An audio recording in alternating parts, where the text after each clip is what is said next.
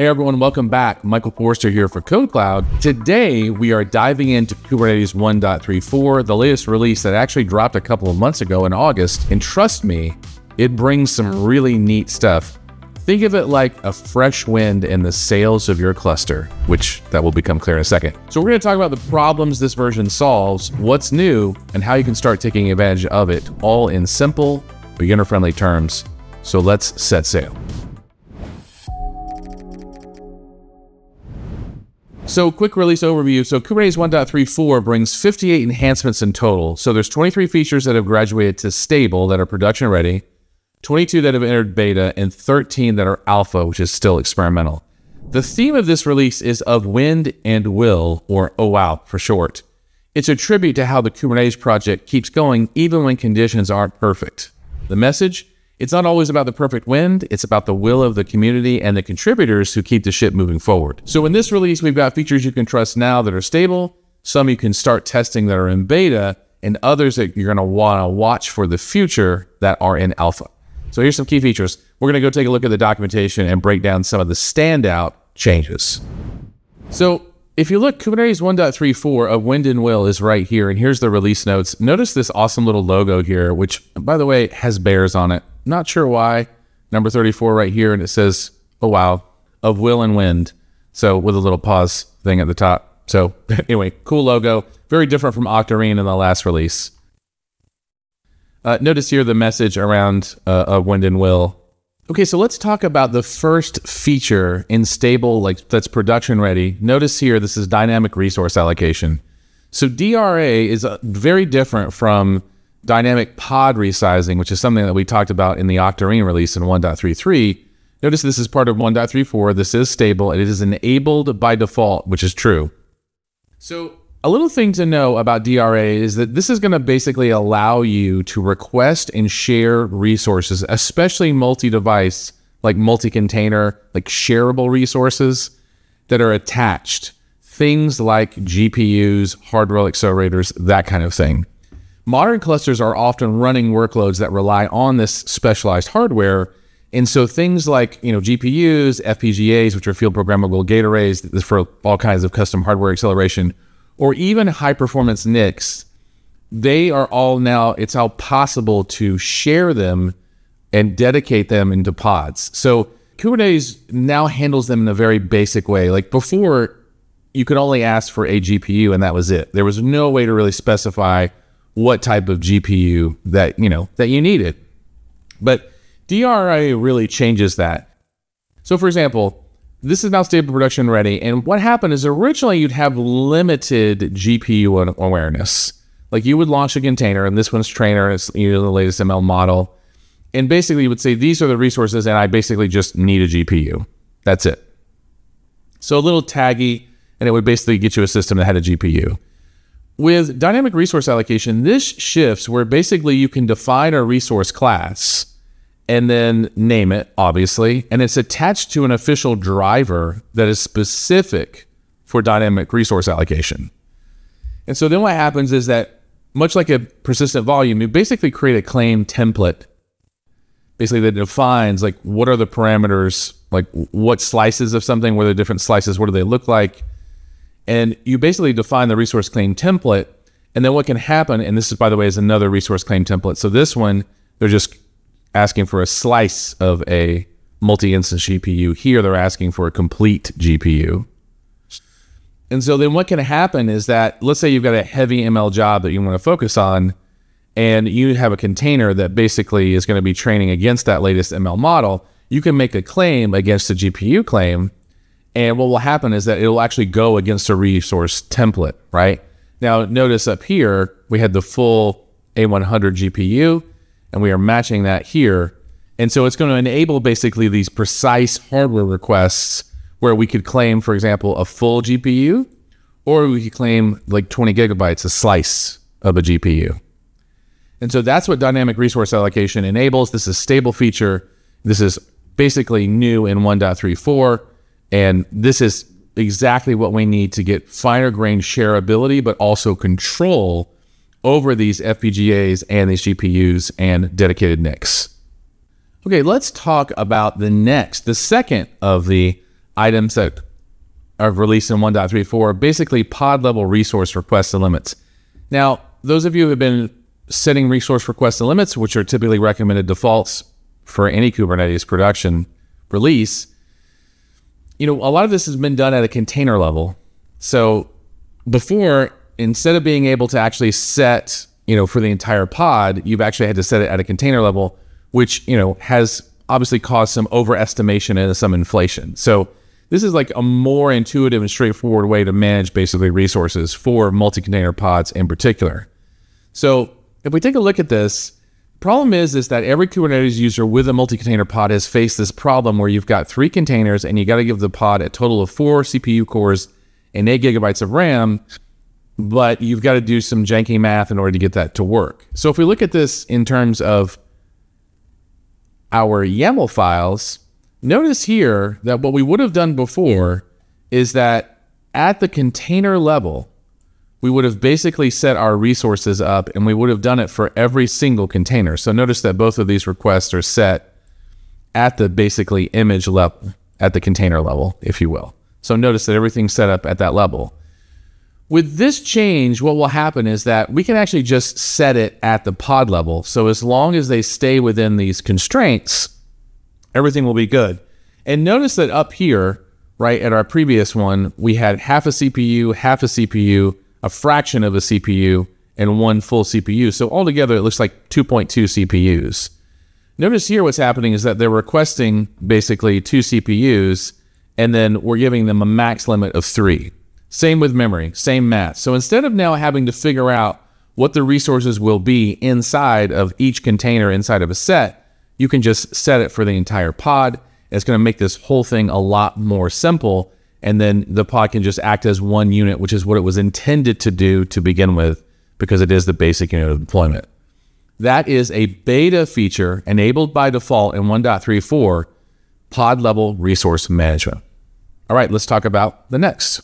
Okay, let's talk next about ordered namespace deletion. So this is the third of the features inside 1.34. This is stable, production ready. And so here's a security problem that might have been lurking in your clusters. When you delete a namespace, the resources inside get deleted in a semi-random order. So what this means is that your pods might stick around for a few seconds after their network policies are already gone. During those few seconds, your pods are running without the network security policies that were protecting them. In fact, this was serious enough that it got assigned its own CVE number, basically CVE 2024-7598. So basically, if an attacker had access to your cluster, they could potentially, right, as you can see it listed right here, they could potentially exploit this brief window where pods were running without their security policies. So Kubernetes basically fixes this with ordered namespace deletion. It's now graduated to stable.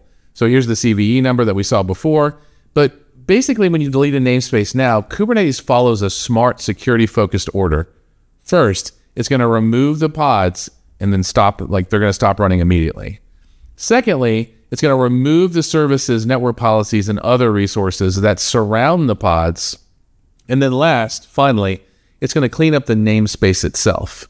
Now, this ensures that there's never a moment where pods are running without their security policies, storage is released before pods try to use it, and everything shuts down in a logical, predictable sequence. In short, ordered namespace deletion makes your cluster more secure by default, fixes a known security vulnerability, and ensures resources are cleaned up in the right order. It's one of those behind-the-scenes improvements that make Kubernetes more reliable without you having to do anything. So that's number 3 in our list. All right, we are now talking about number 4 in our list, which is basically a dialect of YAML for Kubernetes. So KYAML aims to be a safer, kind of less ambiguous YAML subset and was designed for Kubernetes. Because let's face it, every Kubernetes user has faced this YAML nightmare. It's powerful. YAML is super powerful, very readable. It's also fragile. And a tiny indentation mistake can really completely change your configuration. Let's take a look at a pod manifest. So for example, here we've got a manifest, and what's interestingly enough is that there's actually a mistake in here. If you look at the spaces, there's just only one space between name and there should be 2.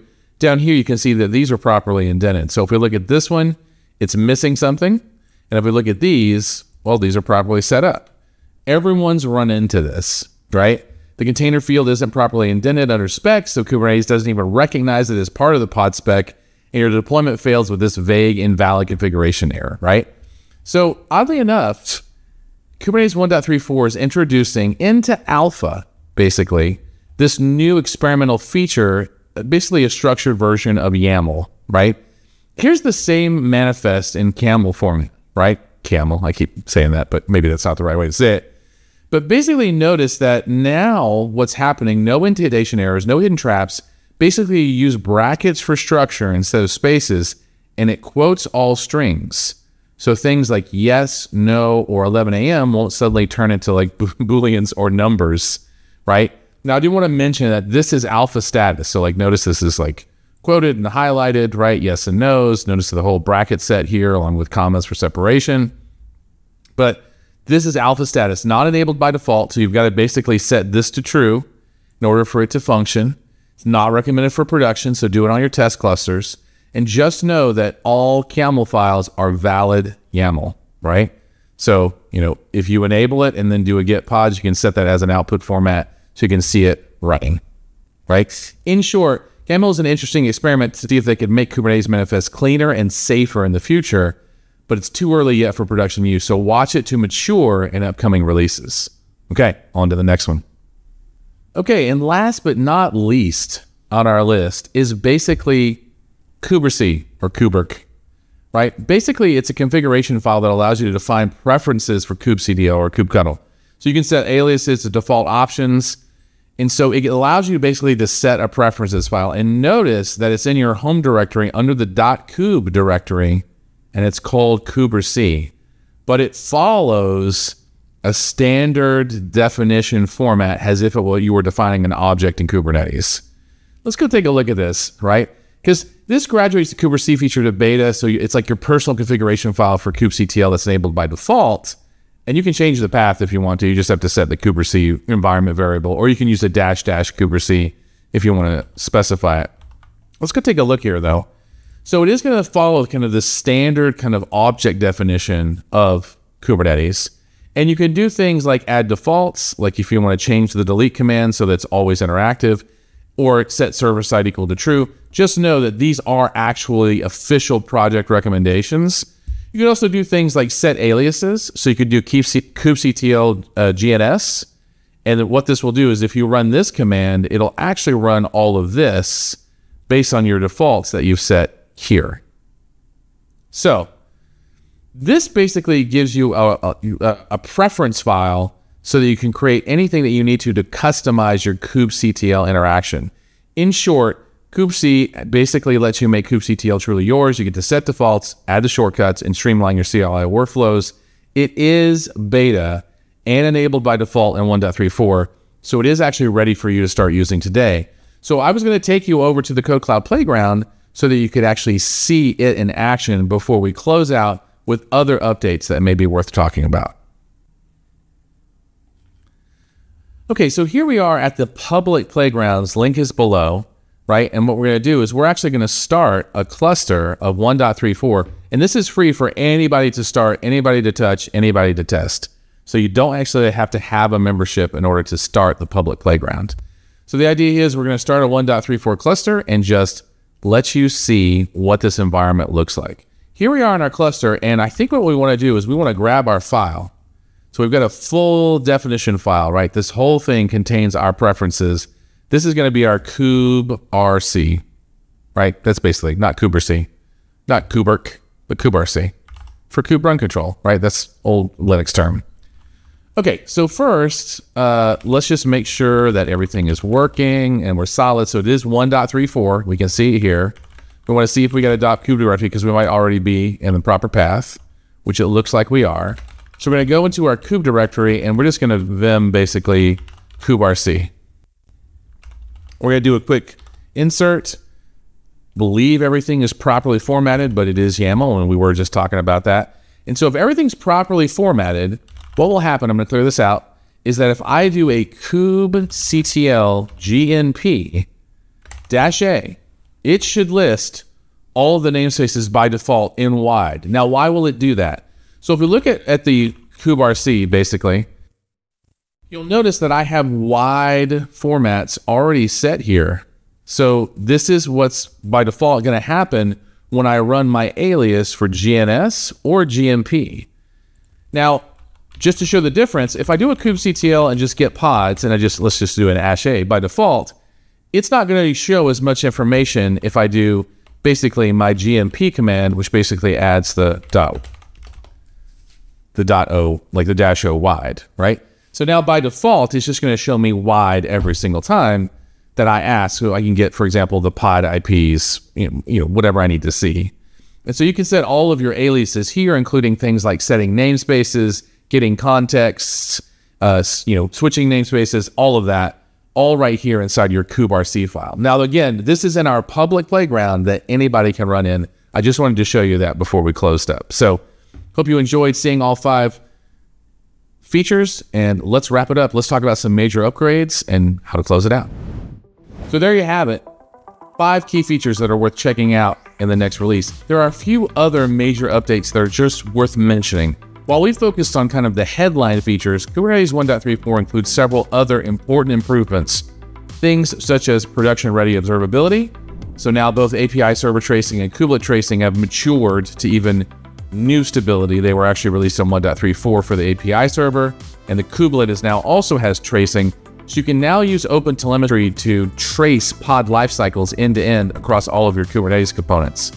So this is enabled by default in 1.34. It's production ready. It's perfect for debugging performance issues and understanding exactly where delays are happening in your cluster. And there are about 20 more stable graduated features. I'm just going to rattle them off. 1, Linux swap support, so stable support for swap memory on nodes. 2, job pod replacement policy, so better control over when replacement pods are created. 3, sleep actions for your lifecycle hooks, so you can now pause containers during startup or shutdown. 4, structured authentication, so you've got better authentication management for the API server. 5, streaming list response, so you've got more efficient handling of large resource lists, and many more improvements to scheduling, storage, networking, and security. You can check out the full list in the release notes below. And that's it for 1.34. Oh, wow. So now it's time for you to get hands-on with Kubernetes 1.34 and experience these features for yourself. And the best part? You don't even need to set up a cluster. As you saw in the demo that we just did, we've got the latest Kubernetes 1.34 environment that is ready for you on KodeKloud's free Kubernetes playground. It's a real cluster where you can experiment, break things safely, and basically see how features like DRA and pod level resources and kubectl preferences actually work. You've actually already seen it. So I want you to visit https://kodekloud.com public-playgrounds. Just head on over to our Kubernetes labs, spin up your environment, and just start exploring the new release right away. No email asks, no installs, no setup, just pure click and go hands-on learning. So go try it out and see what Of Wind and Will 1.34 really feels like in action. If you enjoyed this breakdown, make sure you hit like and subscribe for more DevOps updates, and drop a comment telling me the feature that you're most excited about. Until next time, may the winds be favorable and your clusters stay steady. See you next time.